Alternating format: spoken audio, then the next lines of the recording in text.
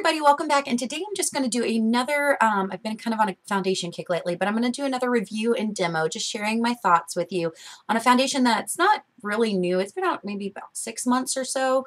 But the reason why I wanted to go over it is because I mentioned it in my review and demo of the CoverGirl Ready Set Gorgeous foundation, which I wasn't completely in love with, but this product I absolutely love, and I just wanted to share it with you because it is a little bit cheaper, and that is the Wet n Wild Coverall Cream Foundation and Pressed Powder.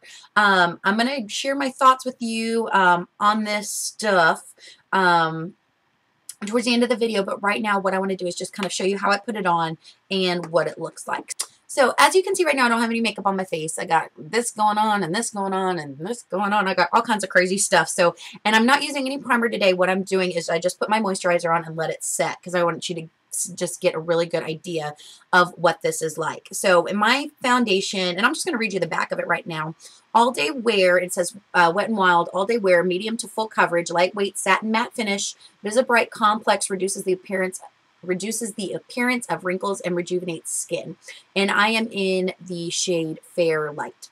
And then in the powder, I am in the shade Light Medium. And again, it says all day wear, radiant weightless finish, Visibright complex, reduces the appearance of wrinkles and rejuvenates skin. Again, I don't know what Visibright is, but you know, hey, whatever.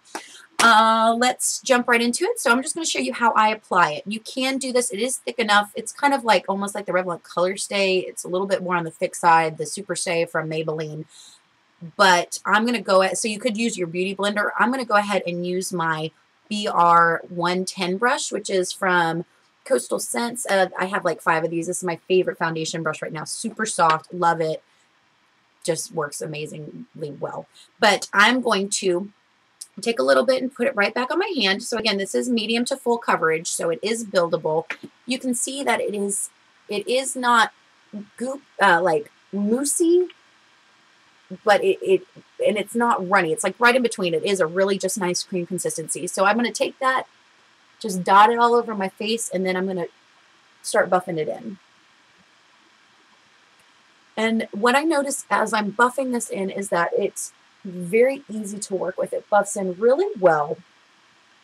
Doesn't get streaky. There's no lines. It just kind of, probably shouldn't be talking while I'm doing this. It just settles right, or not settles, but it just kind of melts right into your skin. It's gorgeous. So that is after just one layer of makeup on. You can still kind of see my blemishes. They aren't completely gone. You can still see my freckles, but it has evened out my skin extremely, you know, to where it was. You don't really see the red spots. You don't see all of the discoloration. It's pretty much evened out. So now what I'm going to do is I'm going to go back in with a little bit more, and I'm just going to kind of add another layer on where I feel I need some more coverage. And with that, I'm going to take a little bit more, and I'm going to start dotting it on. And I am going to use this kind of just to conceal underneath my eyes and brighten my eyes up. I'm going to do that just with my fingers. I have a little redness, guys. I was out in the sun. Apparently I did not wear enough sunscreen. Shame on me. I know it's terrible. For the concealer part, or as a concealer, what I'm going to do is I just dabbed it on, and I'm just going to push it into the skin with my ring finger. And just to kind of brighten up the areas underneath my eyes, which is nice because it's kind of a nice one-step product for that. It's not going to work as well as, you know, some of the other concealers that I normally use, but for the purpose of just a one-step treatment, it's not bad at all. I'm just going to kind of go over these with my fingers briefly, and I'm just going to stipple it in, and again, just blend it out. My brush, my mirror here. All right, so that's what it looks like after I've built it up. So you can build it up to a relatively full coverage. I do believe it is satin matte. It's not tacky on the skin. It feels nice and soft on the skin.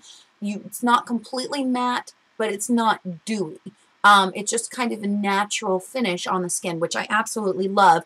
And again, I kind of used it to conceal a little bit. It's not perfect, but if you're in a rush and don't want to pull out a bunch of products, it can definitely work in that respect because it's got the same consistency as a lot of concealers that I use for underneath the eye. And it doesn't, as I'm looking, it doesn't really settle into the wrinkles underneath my eyes.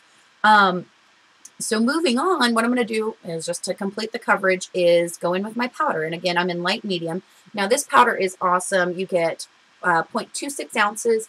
It's extremely soft. It's an extremely soft powder, and it's just feels amazing on the skin. You get a lot of product in here, and it does add a little bit of extra coverage. So I'm just going to go in with my Eco Tools retractable kabuki brush and just start setting my makeup. Again, I'm going to stipple it on first, and then I'm going to just lightly buff it out. I don't want to move the foundation. I want to set it, but I also don't want to look cake face. I've got a nice full coverage foundation without it being cakey or feeling heavy on the skin. It feels very nice on the skin. So that was the application. I'm going to go back, put on the rest of my makeup, and I'll be right back. All right, everybody. So I finished putting on my makeup. And by the way, if you like this eye look, this is going to be in my new like Too Faced July, Christmas in July series that I was doing to kind of maybe get you to rotate your Christmas palettes that you were so excited in back into your collection. But anyway, topic, but I'll link that down below if you like this look. But yeah, so this is the finished product with that, the Coverall from Wet n Wild. I think it is a fantastic product. It's beautiful. I love the finish on it. I love the way it wears. When I wear this, it lasts on me literally all day long, you know, 8-9 hours, and I don't have a problem with it. And again, I am not oily. So makeup, my foundation tends to last a little bit longer on me. But I can use this with a primer. I can use it with a silicone-based primer, with a lotion-based primer. I can use it with just moisturizer, and I love it. I think it allows my skin to breathe. It feels soft. It's wonderful. Again, the powder is, I mean, you know the packaging? Is it fantastic? No. Are you going to pay $3-4 for it? Yeah. Heck yeah. So, again, the downsides for this product is that the shade range is not great.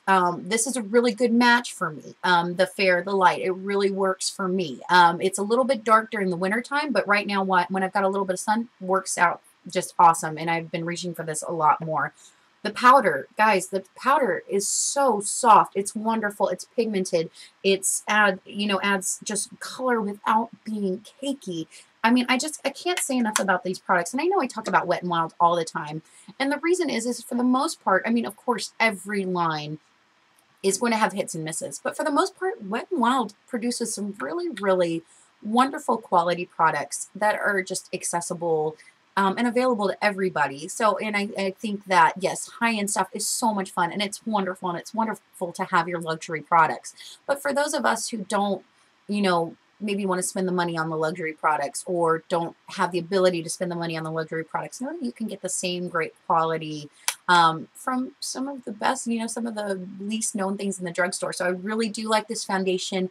I definitely recommend it. I recommend it over the, you know, if you are normal, dry combination skin, I probably recommend this over the CoverGirl Ready Set Gorgeous Foundation. I just think it is a wonderful product.